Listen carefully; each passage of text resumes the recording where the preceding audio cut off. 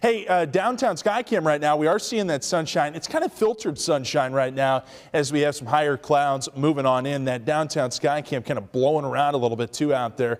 The wind's kicking up a bit. It's out of the east right now at about 11. Temperature is 42 degrees. A little bit of moisture in the air too to play with. Notice that wind again out of the east, generally around 10 to 15 miles an hour right now across the state. It's a little breezier than it was during the day yesterday. So for the rest of your Friday, those temperatures going to struggle to make it to 50 degrees today. 4 o'clock temperature at 48, and by 6:45. Then after we lose that sun, we cool off a little bit. Could bring in an isolated chance for a shower, especially after 10 o'clock tonight. That 11 o'clock temperature in the low 40s.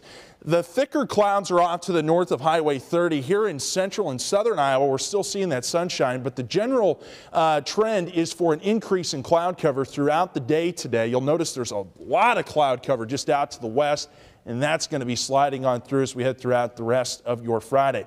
Beautiful shot from Shelly. This is up around Webster City, and she took this shot out there. I happen to know Shelly pretty well. She's a pretty cool lady, but really a cool shot out there. A neat picture of her barn out there, and she's got an acreage, just a nice setup and a neat fall shot. Thanks for that one, Shelly, on my Facebook page. So the main area of low pressure down to the south, it is wrapping in a little bit of energy on the northern side.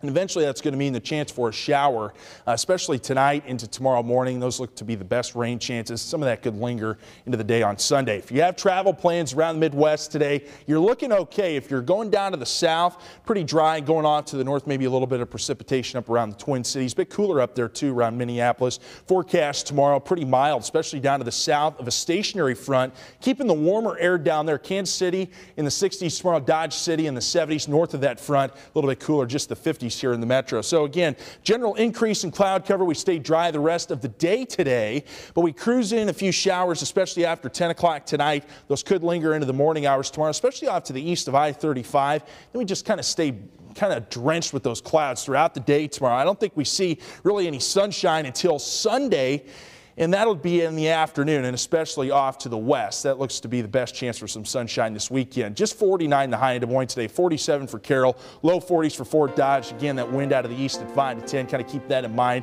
Football Friday night tonight, kind of going to be a chilly one, so you're going to need to dress up for that for sure.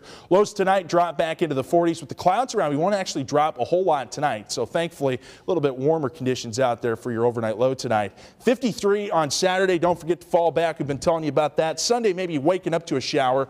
Temperatures in the 50s, and a big old cool down by next Monday. Highs barely reach 40 degrees.